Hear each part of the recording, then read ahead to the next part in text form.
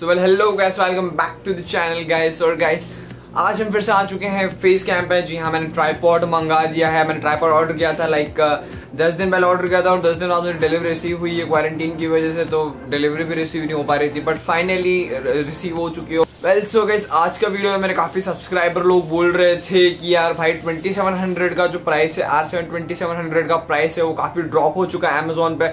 मुझे पता नहीं अमेजोन घाटे में रह के वो प्रोसेसर बेच रहा है या पता नहीं कैसे बेच रहा है, पर जो उसका प्राइस है काफी ड्रॉप हो चुका है उस प्रोसेसर का प्राइस। वो प्रोसेसर का प्राइस आपको मिल रहा है 13,700 रुपए में, जो कि वो प्रोसेसर मिला करता था 25,000 रुपए का वो प्रोसेसर मिला करता था, और आपको मिल रहा है 13,700 रुपए में। तो काफी बड़ी बात है। अगर आपके पास SBI का डेबिट कार्ड भी है आप उस पर और 1,000-1,200 रुपए सेव कर सकते हैं easily. Well so guys, video start करने से पहले मैं बता देता हूँ कि ये वीडियो होने वाला है उसी पीसी बिल्ड के बारे में। काफी टाइम से मैंने एक पीसी बिल्ड की वीडियो नहीं बनाई थी, तो मैं सोच रहा था कि मैं ट्राइपॉड आने का वेट कर रहा था कि ट्राइपॉड आ जाए, फिर मैं पूरा जो है वीडियो शूट करके एक पीसी बिल्ड का वीडियो भी बना दूंगा आपको, ठीक है। तो इस वीडियो में आपको बताऊंगा कि 2700 का जो है अंडर 50,000 रुपीज पीसी बिल्ड आपको कैसे करना है। 50,000 रुपए में आप एक बजट स्ट्रीमिंग पीसी बिल्ड कैसे कर रहे हैं। तो well so guys, video start करने से पहले मैं बता देता हूं कि अगर आप इस चैनल पे नए हैं तो इस चैनल पे बात होती है PC related contents and gaming की। अगर आपका interest PC related contents and gaming में तो मेरे चैनल को देखिए, मेरे चैनल को सब्सक्राइब कीजिए। सो गाइस, देरी नहीं करेंगे and let's begin the video.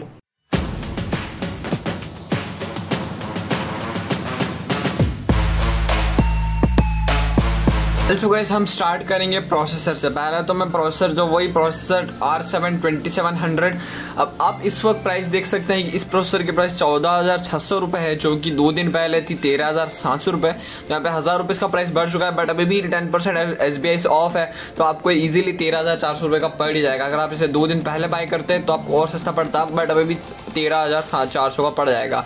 तो इस प्रोसेसर में क्या मिलता है, ये प्रोसेसर मैंने क्यों चूज किया इस बिल्ड के लिए, क्योंकि ये one of the best value for money processor है। अब आप पूछेंगे कि यार आप Ryzen 5 3600 भी तो दे सकते थे, बट 3600 इससे गेमिंग में अच्छा है।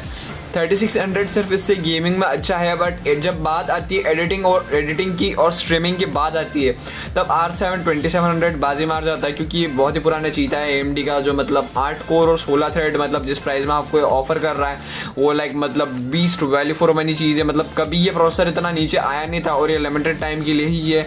फिर से जब ये डील खत्म होगा तब ये फिर से इसकी प्राइस कुछ 18 या 20,000 रुपए चली जाएगी, तो आप इसे इजीली ग्रैब कर सकते हैं। ये प्रोसेसर में आपको देखने को मिल जाते हैं 8 कोर 16 थ्रेड 4.1 की इसकी क्लॉक है, तो आपको कोई दिक्कत वाली बात नहीं है। बहुत ही शानदार प्रोसेसर है, आप इजी से लीजिए, और बेस्ट है स्ट्रीमिंग के लिए, वीडियो एडिटिंग के लिए और गेमिंग के लिए। काफी अच्छा ओवरऑल गुड पैकेज है। तो हमने जो प्रोसेसर सेलेक्ट किया वो सेलेक्ट किया R7 2700। देन बात आती है उसके बाद मदरबोर्ड की। मदरबोर्ड कौन सा सेलेक्ट किया हमने, हम AMD के ऊपर बिल्ड कर रहे हैं, तो ऑब्वियसली बात है कि जो मदरबोर्ड है वो M4 सॉकेट वाला लेंगे। मदरबोर्ड इसमें मैंने लिया है MSI की तरफ से आने वाला B450M Pro VDH Max motherboard, जिसकी भी प्राइस अभी बहुत बढ़ चुकी है, क्योंकि कोविड-19 की वजह से जो प्राइसेस है वो पीसी पार्ट्स के काफी बढ़ चुके हैं। आप भी देख सकते हैं इस मदरबोर्ड का मैंने एक्चुअली जो मैंने बेस्ट टॉप 5 मदरबोर्ड्स थे उनमें इस मदरबोर्ड का नाम शामिल था, जब उसकी प्राइस थी 7,000 रुपीज। आप वो वीडियो भी जाके देख सकते हैं, आपको आई बटन पर लिंक मिल जाएगा। उस टाइम इसका प्राइस 7,000 रुपीज था, और अब इसका प्राइस जो है वो 9,000 रुपीज हो चुका है, जो कि एक बहुत ही ज्यादा बकवास बात है, इतना प्राइस बढ़ गया इसका। तो ये प्राइस भी महीने भर में कम हो जाएगा, तो आप इस मदरबोर्ड को 7,000 रुपए में आप ग्रैब कर सकते हैं इजीली। आप 7,000 रुपए में लीजिए, one of the best motherboard है। आपका 2700 आपका इजीली ये हैंडल कर लेगा, आपको हीटिंग वगैरह का कोई इशू नहीं आएगा, बशर्ते अगर आप ओवरक्लॉकिंग ना करें तो। वैन जब बात बजट की आती है, बजट के टाइम आप ये नहीं सोच रहे कि अगर आप एक बजट मदरबोर्ड ले रहे हैं तो आप ओवरक्लॉकिंग वगैरह का नहीं सोचते। इसमें आपको वही सारी जो है बेसिक चीज आपको देखने को मिल जाती है। HDMI पोर्ट भी देखने को मिल जाता है, 3 टाइप के डिस्प्ले पोर्ट्स में देखने को मिल जाते हैं। USB 3.0 USB 3.1 का स्लॉट भी है, और ओवरऑल गुड पैकेज है मदरबोर्ड का, बहुत ही अच्छा मदरबोर्ड है। सो गाइस, उसके बाद हम बात करेंगे नेक्स्ट कंपोनेंट की, जो कि हमारा है ग्राफिक्स कार्ड। अब ग्राफिक्स कार्ड जो है मैंने इस बिल्ड में लिया है Zotac की तरफ से आने वाला GTX 1660 सुपर एम्प एडिशन, जो कि one of the best graphic card है। आपको 1080p काफी सारे गेम्स में हाई सेटिंग्स पे 60 FPS निकाल के दे देगा, और किसी गेम्स में अल्ट्रा पे भी आपको 60 FPS इजीली आपको दिला देंगे। अब काफ़ी लोग बोलेंगे कि यार भाई आप RTX 2060 ले सकते थे अगर आप प्रोसेसर में थोड़ा कॉस्ट कटिंग करते हैं। तो हाँ, कॉस्ट कटिंग कर सकता था। जैसे कि मैं 60,000 का बिल्ड बना रहा हूँ, ये बिल्ड मैं आपको 60,000 का बिल्ड बता रहा हूँ, तो इसमें आप एक RTX 2060 ले सकते हैं अपने प्रोसेसर में कॉस्ट कटिंग करके। वो कैसे लेंगे आप एक R5 3500 ले लीजिए और आप उसके साथ पेयर कीजिए एक RTX 2060, तो मतलब वो आपका एक पूरा प्रॉपर गेमिंग PC बिल्ड बन जाएगा। जैसे कि अगर आप एक हार्डकोर गेमर है, आप CSGO खेल रहे हैं, आपको FPS निकालना है, आपको 240 हर्ट्ज का मॉनिटर आपने लिया है या 144 हर्ट्ज का मॉनिटर लिया है, तब जाके आप ऐसा तगड़ा गेमिंग PC बिल्ड कर सकते हैं। बट हम यहाँ पे बात कर रहे हैं price to performance ratio and overall quality की, तो यहाँ पे 2700 ज़्यादा वैल्यू फॉर मनी प्रोसेसर है। और उसके साथ जो ग्राफिक कार्ड है 1660 सुपर, ये भी बहुत ही प्यारा ग्राफिक कार्ड है, आपको स्ट्रीमिंग वगैरह करा देगा, कोई दिक्कत नहीं आएगी। आपको इसमें GDDR5 6GB की VRAM मिल जाती है और मतलब ओवरऑल एक बहुत ही अच्छा पैकेज है। इसकी जो बूस्ट लॉक है वो 1845 मेगाहर्ट्ज की इसकी बूस्ट लॉक है, बहुत ही अच्छा पैकेज है, जोटेक की तरफ से आता है। जोटेक वाला भी अवेलेबल है, इस पर 10% ऑफ है SBI की तरफ से, तो आप इससे भी आराम से आप ले पाएंगे, कुछ 20,400 रुपये में ऐसा कुछ आपको मिल जाएगा इजीली।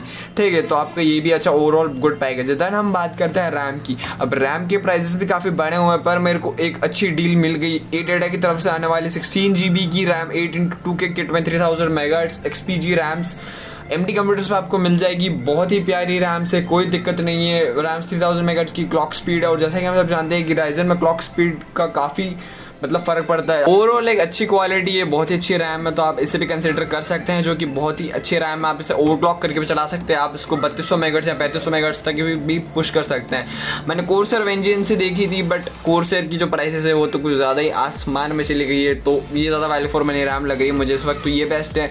उसके बाद जो पावर सप्लाई यूनिट है, पावर सप्लाई यूनिट हमने लिया है 400 वाट की पावर सप्लाई इनफ है इस बिल्ड के लिए।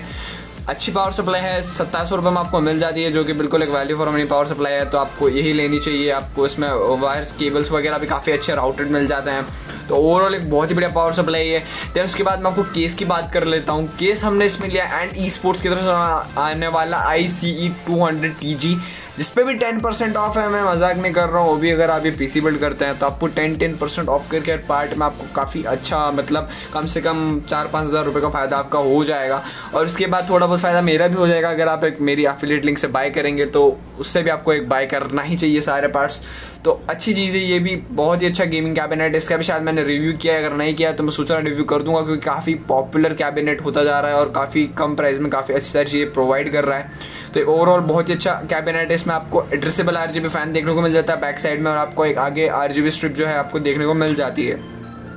देन उसके बाद मैं स्टोरेज की बात करता हूँ, तो स्टोरेज के मामले में हमने लिया है WD की तरफ से आने वाली 1 TB की हार्ड ड्राइव, जो कि आपको पड़ेगी 3000 रुपीज़ की। और उसके बाद मैंने M.2 SSD लिया 120 GB की, जो कि 2000 समथिंग मिल रही है। बाकी जब अमेजोन में प्राइसेस हाई नहीं थे तब 240 GB की आपको 2100 रुपये में मिल जाती थी, बट अभी सीन ये है कि प्राइसेस हाई चल रहे हैं, तो 120 GB बजट में लगी, तो मैंने वही कंसिडर करने का फैसला किया।